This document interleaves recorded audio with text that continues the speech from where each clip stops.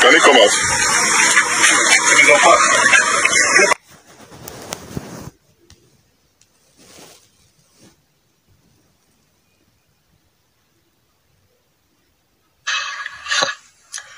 Terrible accident. I mean,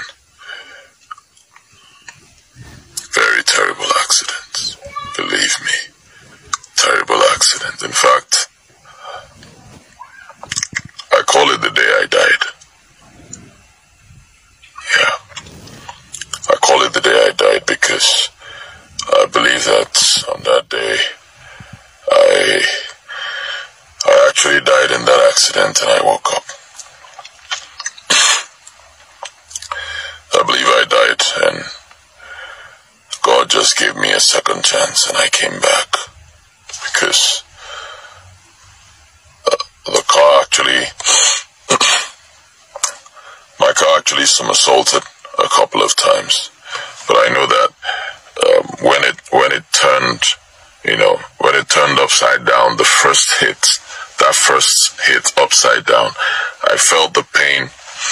I felt the pain in my head, and I was just knocked out. Now, before I was knocked out, the moment I felt that pain as the car turned upside down and it hit the ground the first time, I felt that pain on my head and my neck, and I heard a voice. First of all, before the voice, my life was flashed before me, and everything happened. Like all my achievements in life were flashed before me, and it happened like in a split second. Everything was just flashed before me, and then it ended with a picture of my daughter, and that was the last picture I saw. A picture of my daughter. That was it. The picture I had taken of her the night before I took off from Lagos. That picture.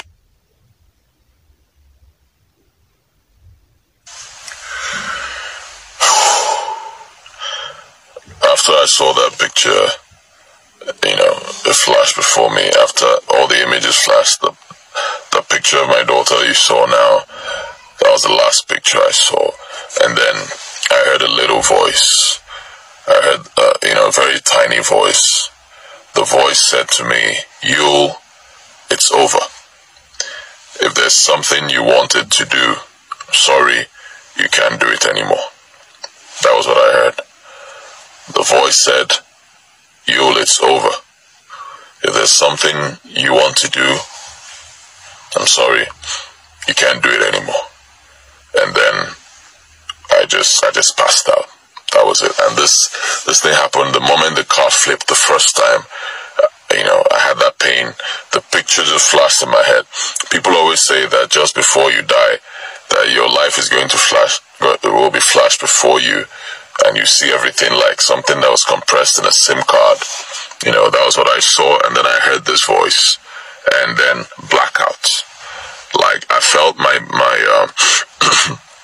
as if my spirit left my body. I wasn't feeling anything anymore. I knew the car was turning, but I wasn't feeling anything anymore. After that first hit, everything just went blank. I wasn't feeling anything. And then the next time I woke up, the car had already finished turning, and it was just there. It had plunged into that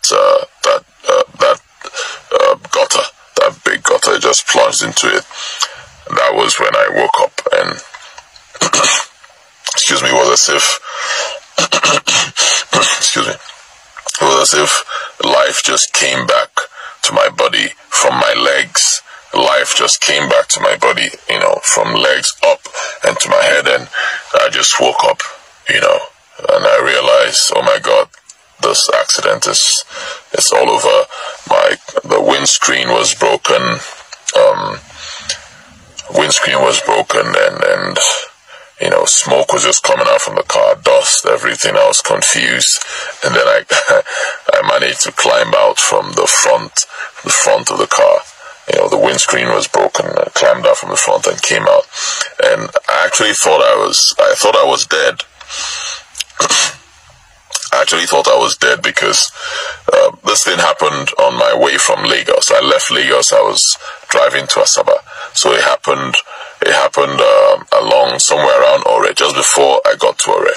I was doing maybe 120 or 140, and then the car just lost control. I don't know what happened. The car started, I was holding the steering wheel, and I saw the car going this way.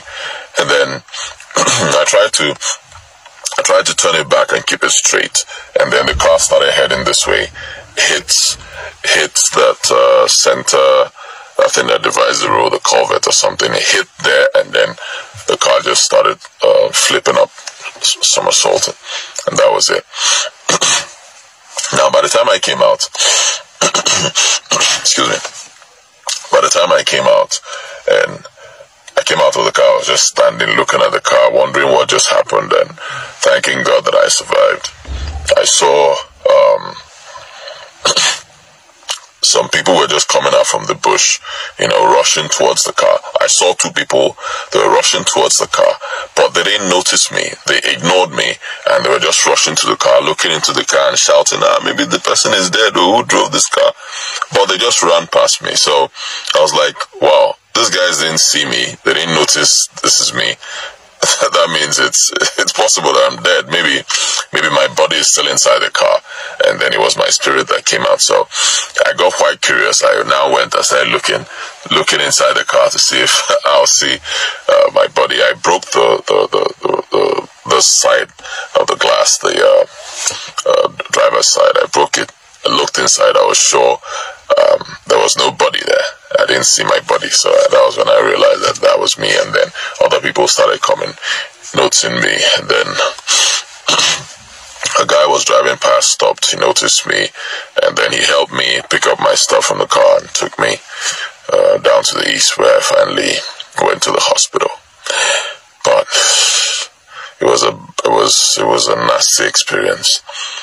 I call that day the day I died, because when that first hit happened, I actually passed out. I was knocked out. I feel, with the pictures I saw that flashed before me, pictures of my life ended with my daughter's picture, and then the little voice that told me, YUL, it's over. If there's anything you wanted to do, you can't do it anymore. With those things that happened, I feel I died on that day. And excuse me, God just gave me a second chance and said, you'll come back to this world, and and that's it. That was how I got back. And if you noticed in the video, I had my rosary. I had my rosary on my neck.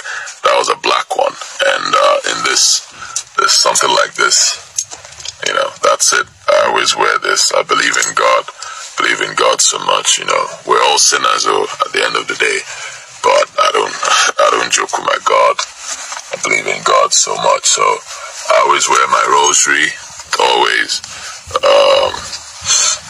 In that video, when I had that accident, I had a rosary on. I had a black rosary on my neck. If you watch that video, you see it.